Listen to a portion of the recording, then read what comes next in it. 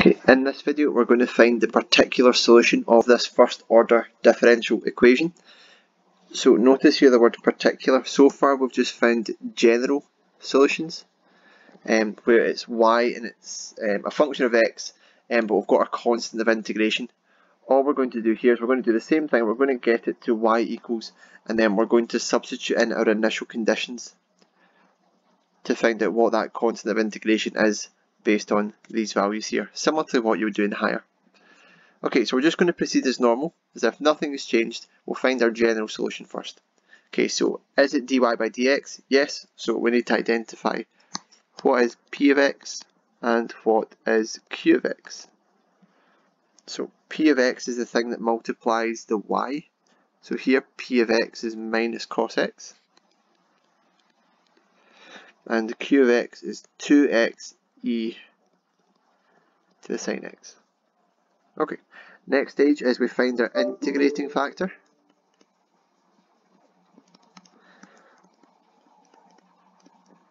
Which is mu of x, and we find that is the exponential function raised to the power of p to the x, the integral of p to the x. So we are going to integrate minus cos of x with respect to x. Okay, so cos would integrate to sine, so minus cos would integrate to minus sine of x. Okay, so my integrating factor is e to the minus sine x. Next stage is we multiply throughout.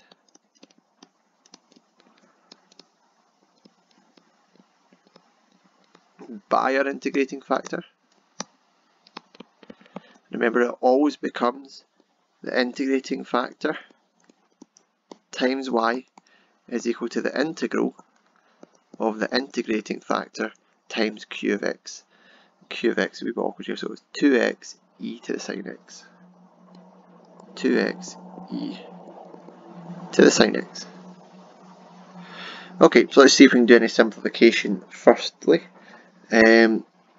Okay, I don't really like this within negative power, so I'm just going to take that expression to the denominator. So that's going to give me y over e to the sine x is equal to, and let's see if we can simplify anything here. So I've got all these terms multiplying, but notice here I've got this multiplied by this. Okay, so I could add those powers here. Actually, I'll do this at the side. Okay, so I would add those powers, so that would become e to the minus sine x plus x, which is e to the power of 0, which is 1. Okay, so this is just going to become the integral of 2x with respect to x, and that's dx. Okay, so we could take that to outside of our integral if we wanted to, it doesn't really matter. So I'm going to integrate 2x squared, so that's going to become 2x squared over 2, which is just going to become x squared plus c. We want to make y the subject of the formula. Okay, so y is equal to e to the sine x, x squared plus c. You can write it in many different ways. You could have written e to the sine x, x squared plus e to the sine x times c. Okay, so this is our general solution. We now want to substitute in our initial conditions to find out what this specific value is. So we were told that y equals 0 when x was equal to pi. So we're going to substitute this in. So 0 is equal to e to the power sine of pi, and that's going to become pi squared plus c. Okay, so sine of pi, let's just do a wee recap here. Okay, so the period of sine is, the period of sine is 2 pi, so sine of pi is 0. Okay, so this is going to be 0 equals e to the power 0 pi squared plus c.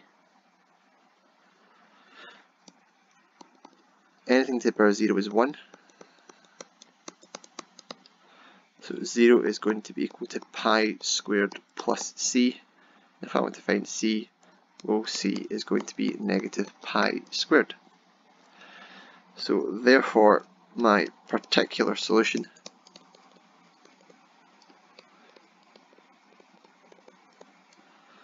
is y equals, and what do we have up here? It was e to the sine x